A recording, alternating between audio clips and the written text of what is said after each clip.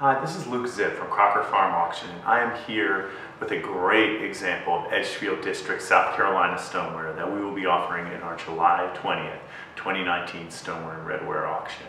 So decorated Edgefield, Edgefield District, South Carolina stoneware is really some of the most beautiful examples of American stoneware in existence.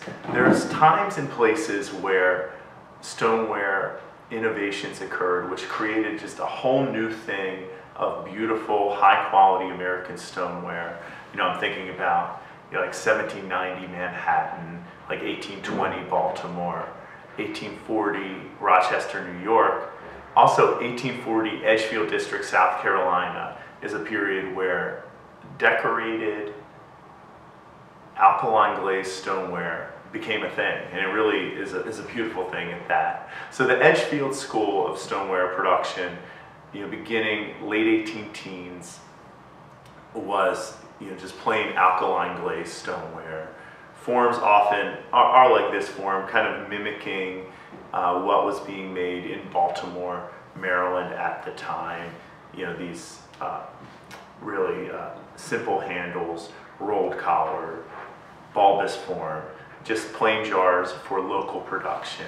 By around 1840, with new advances in transportation, particularly the railroad, which gave access of large markets like Charleston, South Carolina, Savannah, Georgia, to the potters in Edgefield District, all of a sudden there was need to make a higher quality pottery to sell and compete with what was being shipped down the Atlantic coast from places like Baltimore. So Thomas Chandler gets a ton of credit for bringing decoration to alkaline glazed stoneware. And he brought slip trailing, which was being done in Baltimore, where he had trained a generation earlier. But for alkaline glazed stoneware, it is, there are examples of cobalt over alkaline glaze, but that doesn't really stand out. What really does stand out is either iron, which is the dark color, or kaolin, which is this clay in the light color.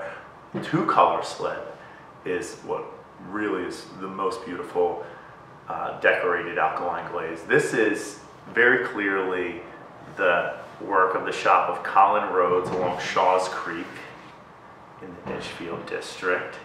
It's the same tulip on either side, and it's just extremely well executed. It's very rare to find new discoveries of this decorated Edgefield District stoneware. This was actually recently discovered right in South Carolina from the person didn't know what they had, and it's just amazing that great stuff is still coming out. It's just a beautiful jar, perfect in execution, great example of what you want for decorated Edgefield District stoneware. We're thrilled to offer it in our July 20th Stoneware and Redware auction.